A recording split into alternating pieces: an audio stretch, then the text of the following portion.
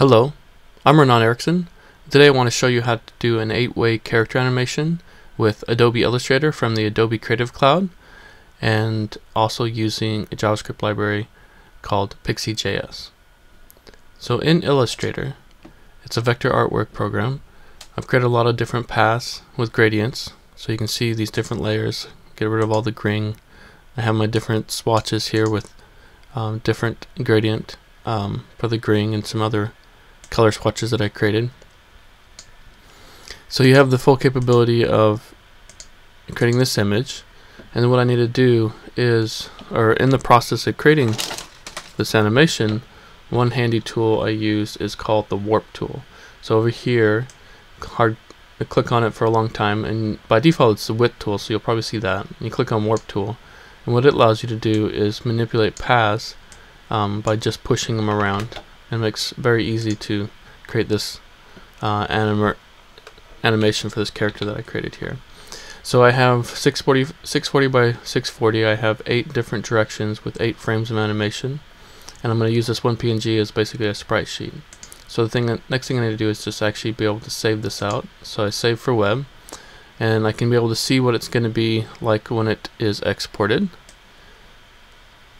So bring this in so you can see. So I have 640 by 640. I can pick the different kind of compression here. So I want PNG 24 for the alpha. You can see how big it is, and I basically hit save and save it where I need to. So this green blob. Now in Pixi.js, it's a JavaScript library that dynamically can detect if you're going to run a canvas or WebGL. So here's an HTML page. I am including the Pixi.js framework here with the script tag, and then basically I'm setting up the auto detection, my screen size here, my stage. I'm adding some event listeners to the context. So in this case, since I'm on the web, I'm doing it on canvas, the HTML canvas page. That's going to be the render view. Down here you can see the div that is the render view is a div that's created here in auto detection. And so here's my mouse events to handle moving the character. I'm adding this to the DOM. That's where you add it to the DOM that was created. You create a Pixi stage, and then you get your asset from an image, create a texture.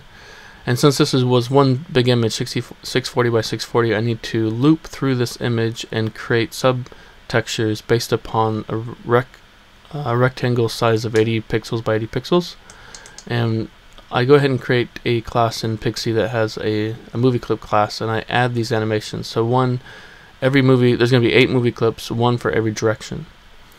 And then every animation texture is going to be full of 8 of these textures that I pull off.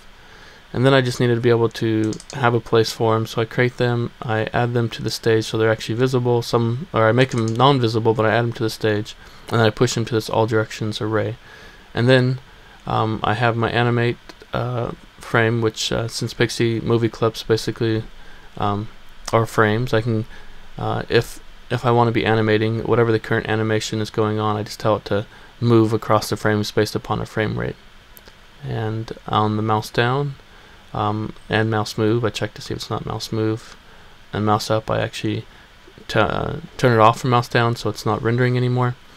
Basically I go through and I figure out the angle of which way the guy's direction, and I change the different movie clip based upon that and reset the current animation. So I stop the old one, make it invisible, I assign the new one, make it visible, and it starts running. So what does this look like?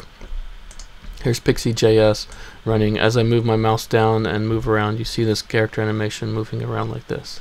I mouse up and it doesn't move. And that's a quick example of how to use Adobe Illustrator from the Adobe Creative Cloud and Pixi.js to create an 8-way character animation. Thanks.